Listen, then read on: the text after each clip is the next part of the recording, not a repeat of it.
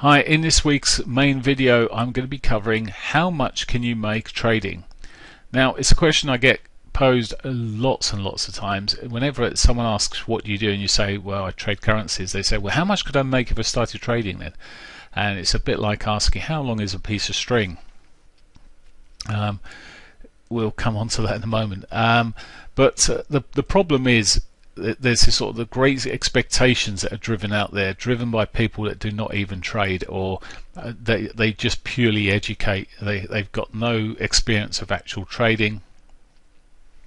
In real terms, they'll have a little show. They'll demonstrate, sometimes with some reasonably decent money, but they'll only show you the winners, of course. They won't show you a loser of any decent money.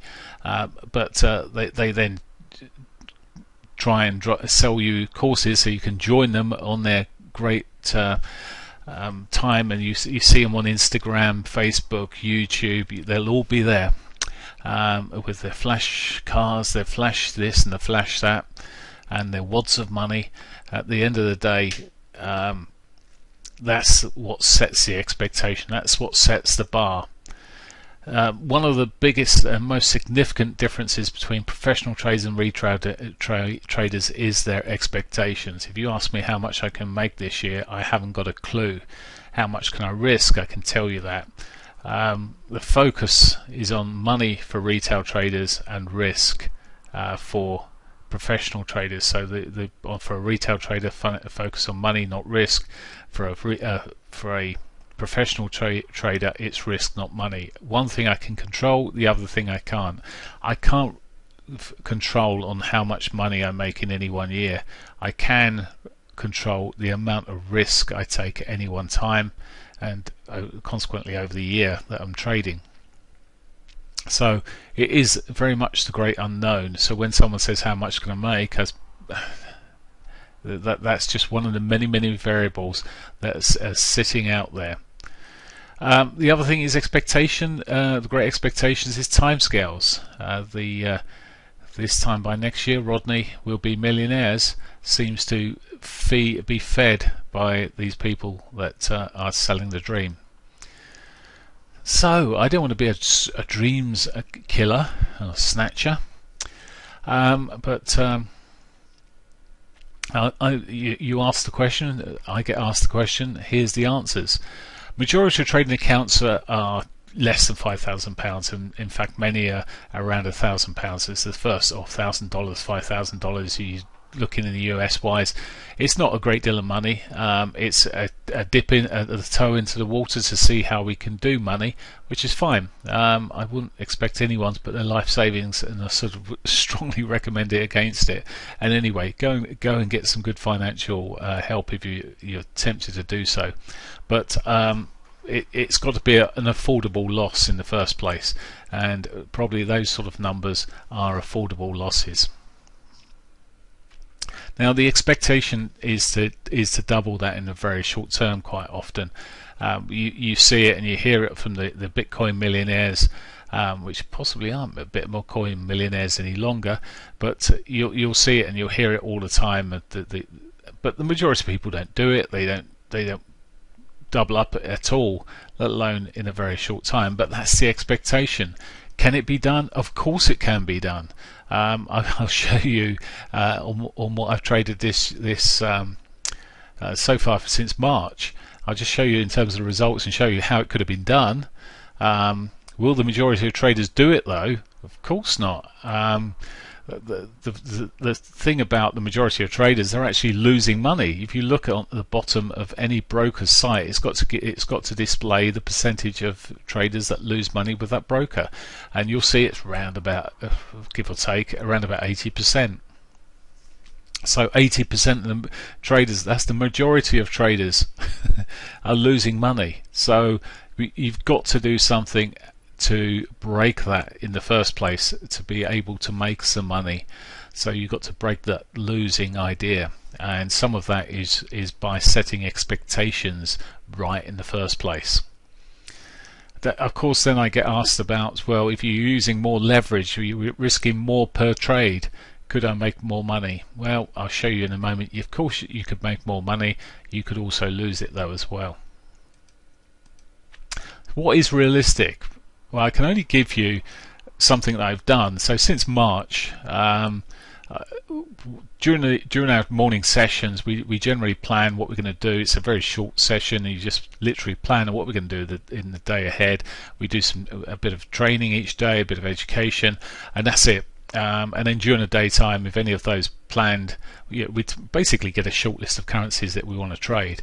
And during that time, I'll identify one or two. Sometimes we manage to get into a trade in the morning, maybe some later in the afternoon. But anything that I've called that's on the plan, this is the result of just on the plan and what's being called on the app that I've got, because everything's traceable back on the app to say, oh yeah, you did call that at that time. So it's all completely traceable.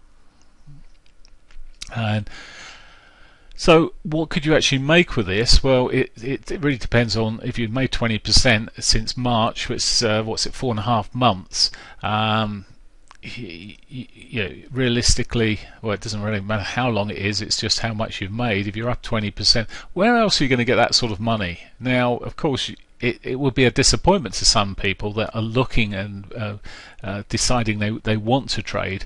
But for the 80% that are already trading and not making the money, it will be magnificent, perhaps, or still a disappointment, because is that all I can make? So taking that 20% and risking 1% will give you 200. If you've been risking 2% every trade, 400, 3%, 600, 4%, 800, and 5%, you'd have doubled your money if you was on £1,000. So if you took £1,000 account and that different percentages in terms of risk on each trade. So here you're risking a massive 5%, and I say a massive 5% because I wouldn't touch it with a barge pole. However, some people want to get their money doubled and doubled. It's extremely risky. One thing I would certainly point out is, whilst I've done that since March, it doesn't mean to say I'll be doing anything much in August, and some of the months leading through to August, September, often quite quiet. God knows now where I'll end up at the end of the year, or the trading year that I've put there. So that's the important aspect of this. Is nothing is guaranteed. But as I say, one thing you can do is the percentage of your account, the risk that you're willing to expose, it can be guaranteed. Within a smidgen, you may get slipped a little bit on a trade, but you might lose 1.1 or 1.2%. Okay, but the more you're willing to risk, the more you're potentially going to have an account blow up. Basically, the more risk per trade.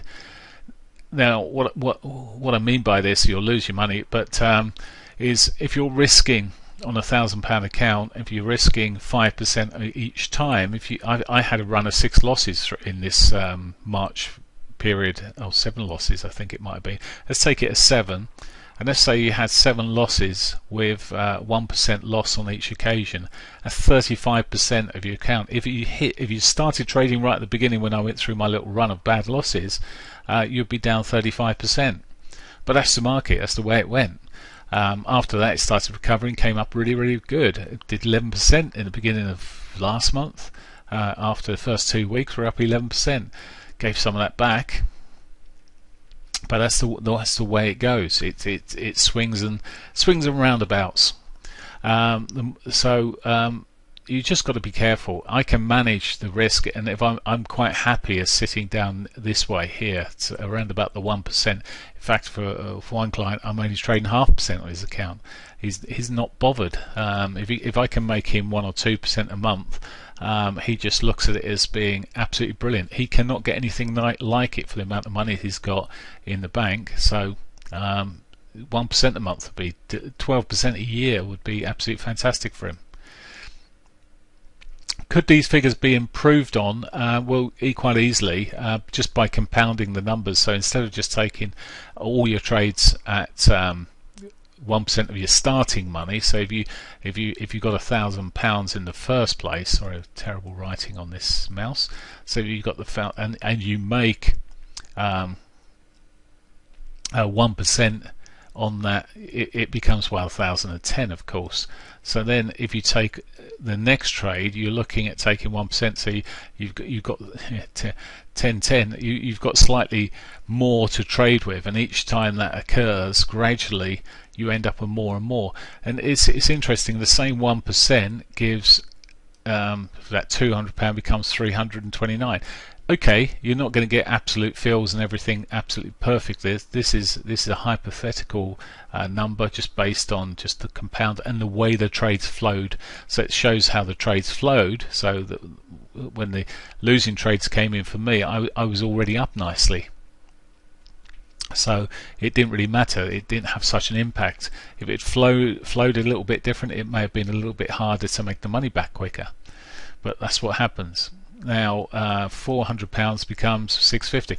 Let's just sort of round these figures down here in compounding, and you can be putting sizable amounts on there without doing so. As I said, this isn't going to set the world alight, but if I can do that for the next 3 quarters, or 3 quarters, I'll be happy.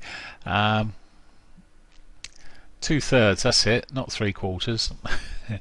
I'll be happy sitting at those sort of levels pro rata. So there you go, that's the possibility. Let's move on.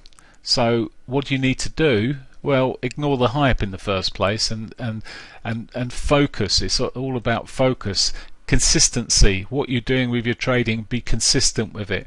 Don't keep switching and changing and switching and chasing the golden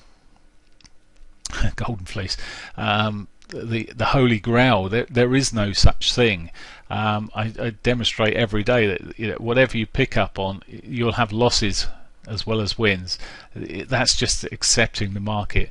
Manage what you can manage, and realistically, you can manage risk. You can't manage the money, because the money will follow the risk, and if you're managing the right amounts, you're going to be, or have, a much greater chance of being one of those 20% winners as opposed to 80% losers. And the final thing there is accept what you're getting. So sometimes people have high expectations of the profit levels of trades, and they'll be they expect the next one to go to the moon, but the thing is, it might go halfway to the moon and back again.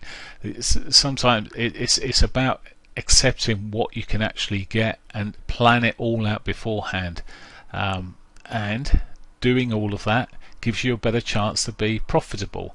What sort of profit you'll have is another matter.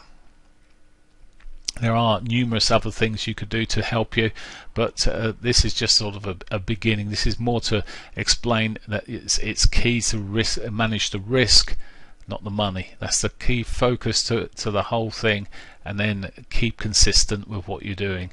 That way you've got a better chance of achieving what you're trying to achieve. And don't be expecting the world. It doesn't. Not everything comes in that time. The hype guys, the hype slayers, are just there to hype. They want your business. Okay. So I wish you all the very best. If you like this video, do give it a thumbs up. I'd be much appreciated. Also, if you haven't subscribed, subscribe to my channel. Once a week I do one of these videos. It's normally on pivots or other training training subjects.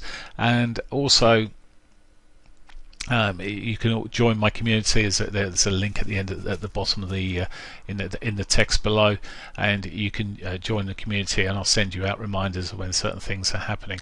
That's if you don't want to. If you're not subscribing to YouTube and don't want to put your details in YouTube, you can subscribe directly for me, and I'll send you the weekly videos.